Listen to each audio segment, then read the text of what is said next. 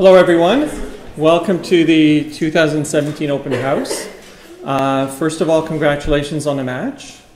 You're part of the program.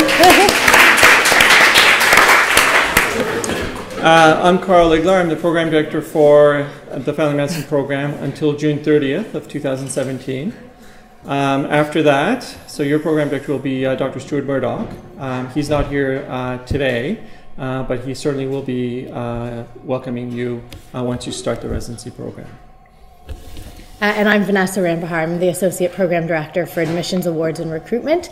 And I recognize some of the faces, so welcome to the program. I look forward to seeing you lots over the next couple of months. So we're going to get started. So again, just to, the purpose of the open house is to give you an opportunity to meet with the residents and program directors of the various sites. This open house is geared to the GTA stream, both for Canadian medical graduates and international medical graduates, as well as the rural residency program, where 8 of you have matched. And that is because in the RRP program, your first year is spent at either North York General Hospital or the Toronto East Health Network. I'll also mention that there are 3 public health and preventive medicine residents in the program, and you also will be in the GTA stream. So just the last thing to mention is that this is being recorded, so any questions that you have, we'll repeat them towards the end, and this will be sent out to anyone who was not able to attend today. So you can reassure all your friends and colleagues and other that weren't able to come today that they will access this, and if you want to watch it again, you can watch it again when we send it out. So the goal of the Family Medicine program at the University of Toronto is to prepare future family physicians for comprehensive primary care anywhere in the province, the country, or the world. We also endeavor to develop academic leaders in education and research. So what is the timeline? So you've survived the match, which is the big challenge that you had to survive, and you got here today, which is excellent. So from now on, what happens is today you'll have a chance to meet with the various site directors and administrators and a resident at the booths in the Stone Lobby. And after that, shortly after, so either later this weekend, you'll get an email with a link to the internal match survey. That survey, the big deadline you need to know, will be due on March 19th. So that's a Sunday evening at 8 p.m. The survey is such that you can go back to it and change your answers up until the deadline, until you press the submit button. So you don't need to press submit until 8 p.m. on March 19th. And don't worry, I will email you if I don't have your response to make sure that you submit it on time. After that, we will release the results of the internal match around mid-April. So I highly recommend that if you're looking for a place to live and you're sort of trying to plan out where in the city, to wait until around April when you've heard from us. We do try to get the results out as soon as possible. So as soon as we have them, as soon as it's settled with all the hospitals, we will let you know. Finally, afterwards, you will have an orientation at your site and you'll receive lots of documentation from Postgrad Medical Education at U of T, and that is all of your information about immunizations and all of the other sort of documents that you have to put together and submit before your July 1st start date. For the international medical graduates, it's a little bit different because there are 2 cohorts just based on hospital availability. And you will get separate emails and lots of communication about when your deadlines are. So just to reiterate, don't buy a house before middle of April. So how does the internal match work? It's based on multiple factors, including the capacity of each site. So each site has a certain capacity for residents. And as well as the preferences, your preferences, so preferences of incoming residents. We will ask you for your stream to rank all the sites. Don't just rank 1 or 2, unless you only have 1 or 2 choices. And if you want, and we would encourage this, please provide us with a brief explanation for your choices. Because what we generally do, and we'll talk about this a little bit later, is we try and match you to your number 1 choice. But if we cannot, we try and look at your reasoning for choosing the sites the way you did and try and match you to a site that will meet your educational needs. And I'll reiterate, you're not going to have a choice whether you can rank all available sites. You'd have to rank all of them. All right, so a couple of true-falses that we often have questions about is that attendance at this open house and the virtual information session, so Barrie Newmarket was yesterday and the rural is on Monday, it does not have an impact on your site assignment. So for those listening in and for those of you here, it's not going to make an impact who you meet, who you talk to, on whether you get into that site or not. So nobody is at a disadvantage. The strength of your CARMS application, so the rank where you were on our rank list, does not have an impact on your site assignment either. So it has nothing to do with whether you were a good candidate or a not so good candidate if you don't get to your top site. You are all great candidates. We have no bad candidates here. Finally, the timing of the internal match survey submission. So if you get it in right at 7:59 p.m. versus if you submit it as soon as I email you, won't also have an impact on your match. So really you have that full next couple of weeks to think about it, change your assignments, but make sure when you do press the submit button, you are submitting your final decision. Now, if you don't submit, that will impact your assignment. Yes. So as far as the Greater Toronto Area Stream, we just want to give you a brief, description of the sites and how many residents we're talking about here. So in the Greater Toronto Area Stream, there are 114 Canadian medical graduates, 3 public health residents, and 20 internationally trained residents. And the GTA Stream is composed of 12 hospital teaching sites, 2 in Mississauga, Scarborough, Markham, and North York, and then there are the remainder would be in Toronto. And in a rural stream, there are 8 CMG residents, and there are 2 GTA teaching hospital sites for the PG11 year. As I've said, that's North York General and the Toronto East Health Network. And once you're assigned to one of those sites, then each site is connected with 2 rural communities. So Toronto East Health Network is connected with Port Perry and Orangeville, and North York General is connected with Midland and Orillia. Oh, well, we already did this. So to reiterate for any of you who are applying to rural, the virtual information session for you is on Monday. So it's really important. That's a really helpful session to participate in because you'll actually meet with Dr. Galiski as well as likely residents from each of the different sites. When it comes to ranking your sites, you will actually rank the rural site, so your second year site, and it corresponds to the first year site as listed on this slide. This is just a brief overview for anyone listening in. The Barrie or Newmarket stream, you are either matched to the Barrie program or the Newmarket stream, and that is for the IMGs as well as the CMGs. And as you see on the slide, there are 14 Canadian graduates and 4 internationally trained graduates, and basically it's evenly split 7 and 7 and 2 and 2 to Barrie and Newmarket. So as far as training in this program, for GTA and, in fact, for Barrie, Newmarket, and rural, we have the same learning outcomes. So what you're going to be, your learning outcomes are going to be the same irrespective of where you train, and it's based on our competency-based curriculum. There may be some differences in the delivery of the curriculum or learning experiences. So you may have maybe more of certain experiences or rotations. You may have some rotations that are a little bit different at some sites, but ultimately the competencies that are expected to be delivered and achieved are the same. The core academic program is not identical. There are core academic topics that all sites have to address, and then the sites determine what other topics need to be addressed based on your feedback or based on certain characteristics of that site. So they may want to supplement or complement their curriculum with some academic day topics that may not be presented at other sites. The methods of assessment are all the same, and I think are we talking about, I can't remember now. Yeah. So we're going to talk about those. And then the requirements as far as academic projects, including quality improvement, and the second year academic project are the same. All right, so I'm just going to very briefly go over some of the highlights of the program. Most of you already heard this when you came to your interview and information session. Some of the IMGs may not be as familiar with this, but it's all on our website also.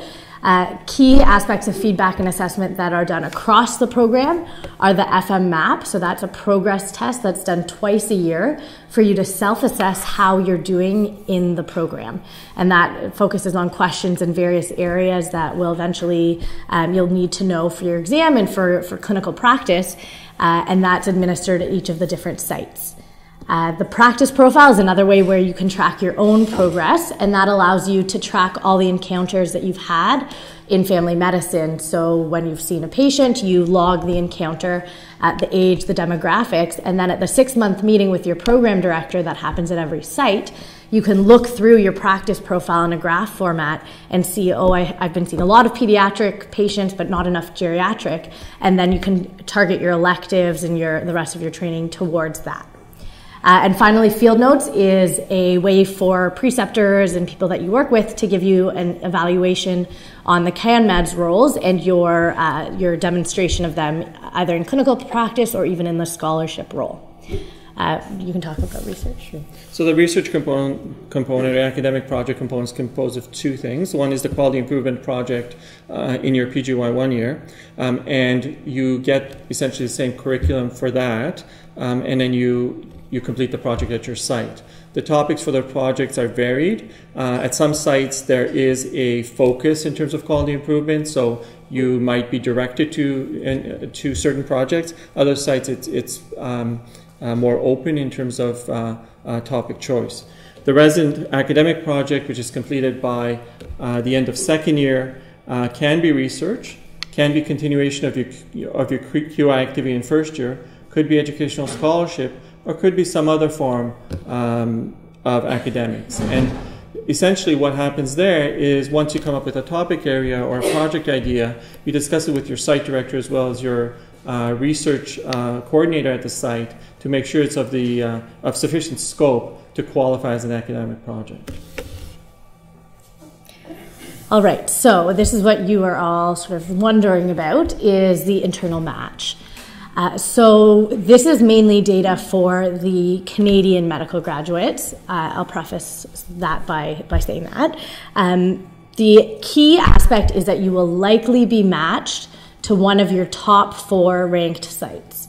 So I do say that, and I highlighted it in bold for you so that you make sure that any of the top 4 sites that you rank are sites that you would be happy doing your residency at, because you have a very, very high chance, as you see, most people get their actually top 3 choices, but you have a very high chance of getting your one of your top 4 choices. So do not put something in your top 4 that you would not be happy at. So don't put a site that you would not be happy at in your top 4. So just to add to that, maybe I'll do it now. Sometimes we have residents who try and sort of figure out the match, and I know, so you know what I'm talking about. And so what they try and do is they try and figure out what the most popular sites are and use them in the match to sort of create, try and force us to put them at their number 1 site. It doesn't work well. And sometimes you'll get a lot of residents will end up at their second site, and they'll be really, really unhappy. They would much rather be at a different site, even not their top 1. So what I have to say about that is, as Vanessa has pointed out, rank them the way you want it to go. Okay? If you play a game with us, you're likely to lose. We don't want that. And then finally, I'll say, as part of my role, I also do the awards, which happens around this time of year. And it's so reassuring because I know who gets their top site, who gets their 4th choice, and some of the IMGs sometimes get lower than that just by virtue of the space allocation. And I actually have seen so many people who are not at their top choice of site nominating preceptors or preceptors nominating residents, which is really nice because it just shows how great an experience they've had, even at a site that wasn't their top choice. So we always say that at the end of the year when Dr. Iglar meets with the residents at their site, almost everyone who didn't receive their top choice would have picked that site as their top choice subsequently. And I think that really speaks to the site directors, site administrators at each site, as well as the residents. Everyone in our program is really happy at their site, and hopefully you'll be able to see that later today. So I was in this program many years ago, and I didn't get my top choice. And I've been there now for like 25 years.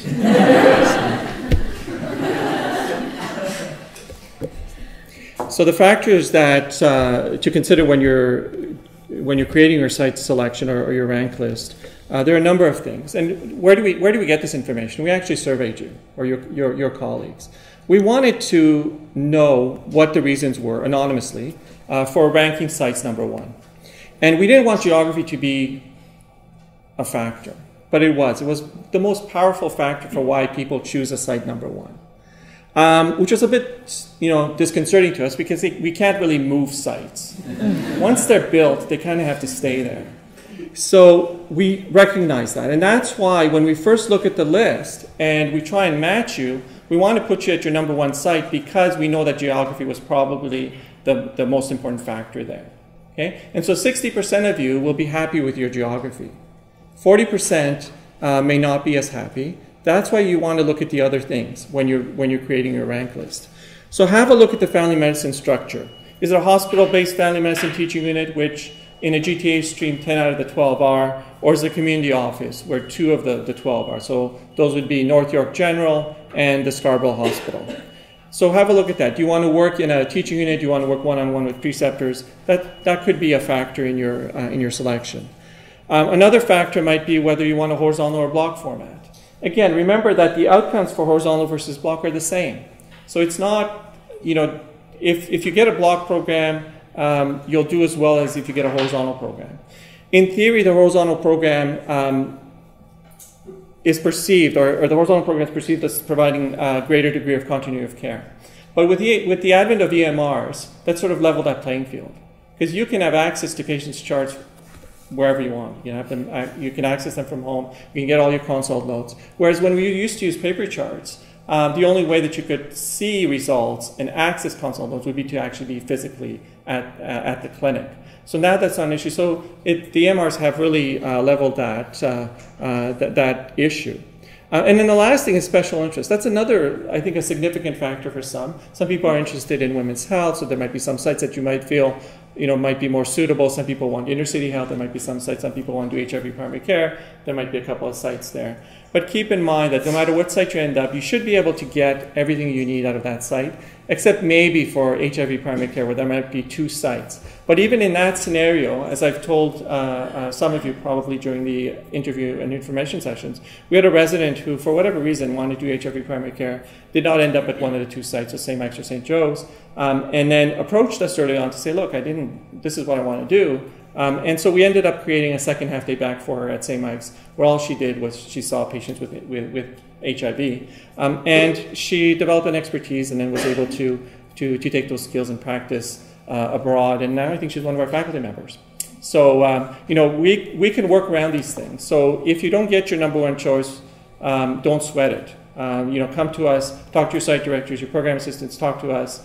We'll do whatever we can to allow you to meet your educational needs.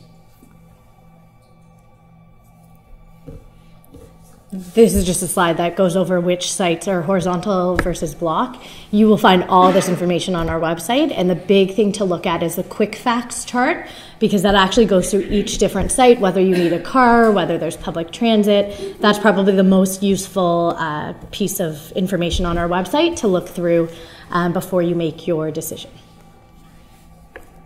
I'm not going to go through this just in interest of time. You can look this up on our website also, just the main difference between a horizontal curriculum, which is here, where you do basically 3 half days around family medicine throughout your training without doing any solid blocks of only family medicine. And you do have a protected academic half day in both the horizontal and block, versus the block curriculum, where you still have half a day of family medicine when you're off, quote unquote, off service. But when you're on your family medicine block in the second picture there, you spend much more of your time in family medicine. Just one thing to point out. If you're in a block system and you're in family medicine, some sites, especially after you do a month or two of family medicine clinics, may offer you a half day of enrichment. So you could do a bit of a longitudinal experience in, say, plastic surgery to do lumps and bumps, or in dermatology to see, rashes day in and day out. Also lumps and bumps. You really like lumps and bumps. I really like lumps and bumps. So, or GI, or whatever you want. So there's an opportunity there to incorporate a bit of a longitudinal experience in terms of enrichment. Sorry. All right. Okay. So Dr. Igler is going to speed through these questions, and then if you have any questions, we'll go through a few now. And otherwise, you are free to email us, especially if you're watching this later, or you can speak to the site directors when you have a chance to meet them. And again, all of their information should be on the website, and you can email the site directors and the chief residents at your leisure after the session also. Okay. So these are the common questions that we've been asked. So we're going to ask them of ourselves, and then I'm going to try and respond to them. So does my PGY1 and PGY2 site location impact on PGY3 opportunities? The answer to that is no. And so you're going to hear from different sites about, if you ask them, well, how many of your PGY2s have gone into the Emerge program? If you ask them this year, you're going to have some sites saying, yeah, 2 of ours did.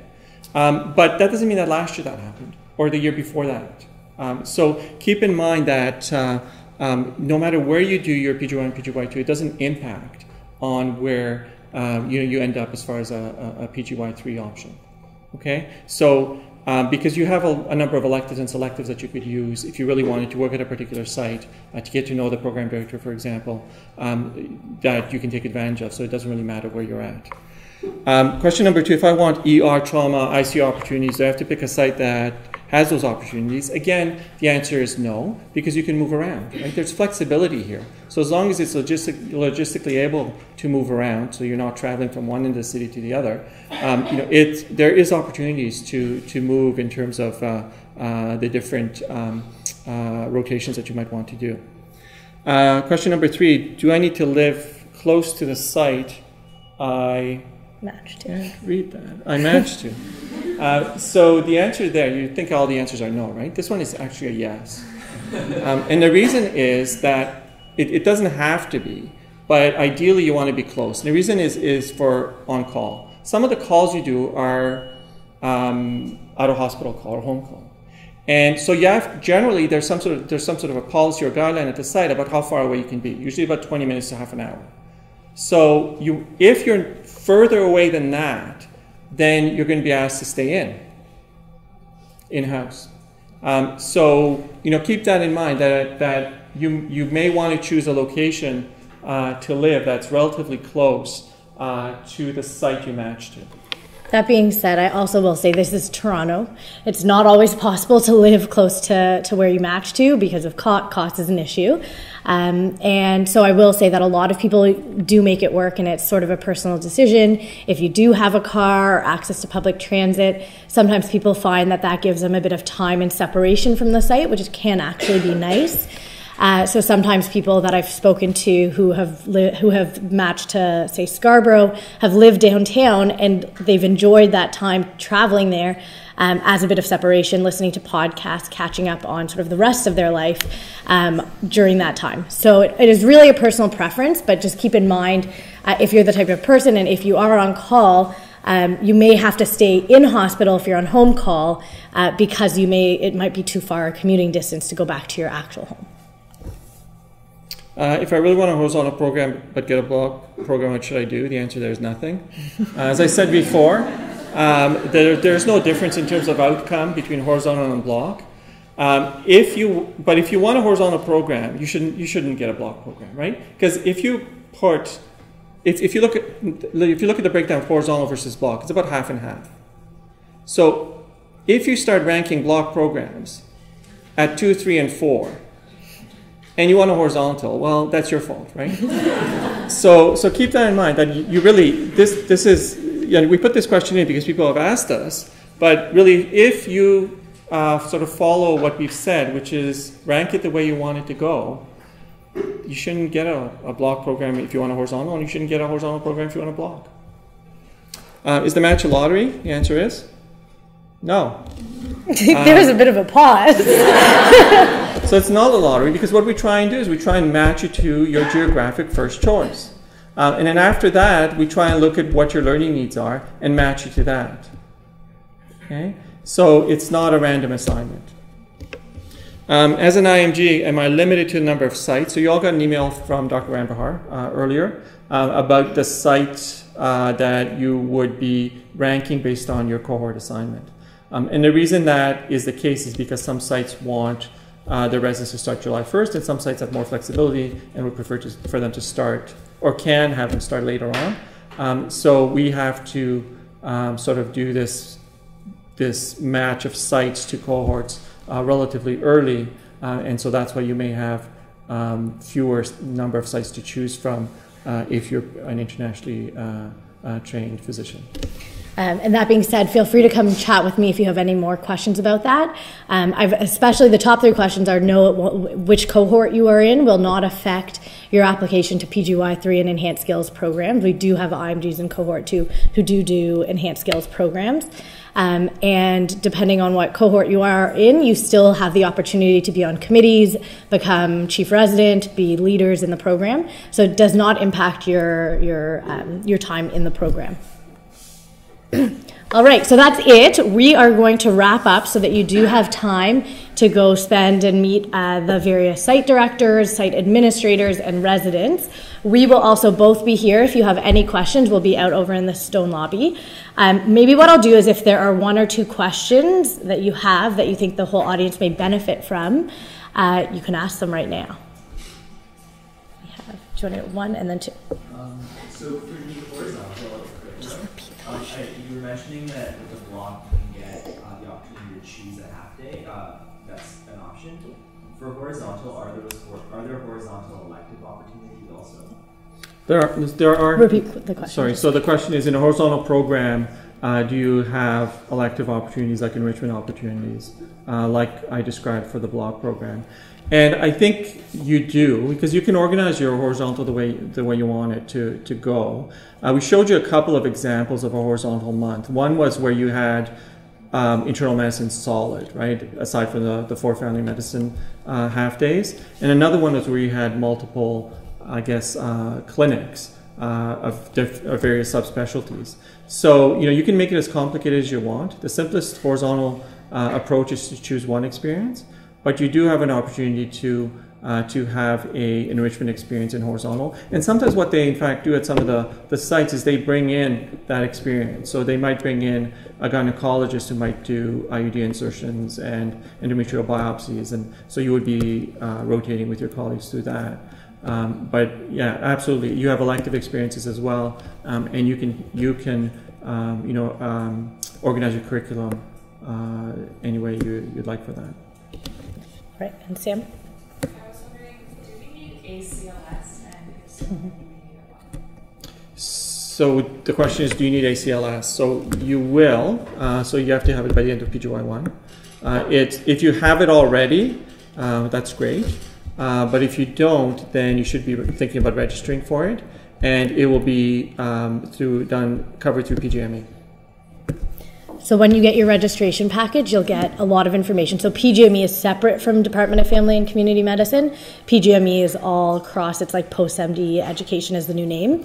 And they will send you a package with immunizations, ACLS information on PARO, the residency group, or the sort of like the union that takes care of your pay and call and duty hours. And they will give you a bit of a remuneration for doing it also.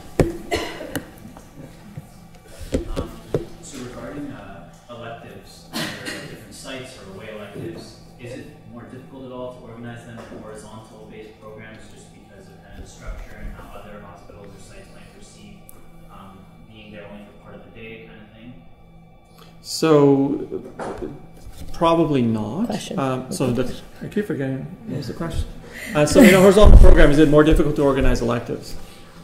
Is that the question? Okay.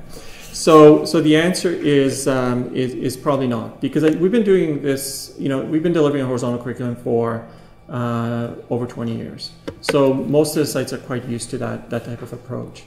The requirements that you're there for your patients is the same for block or horizontal. So each site will allow you to be away from the practice, where you don't have to come back, for about a month every year. So whether it's an international elective or an elective in another province or another city, you can be away for up to 1 month. And the reason that it's limited to 1 month is obviously for continuity purposes. If you're going to be assigned a practice, if you're not there, you can't really run it. So you do have an opportunity to be away, but it is limited to a month, and it doesn't matter whether it's a horizontal or a block program.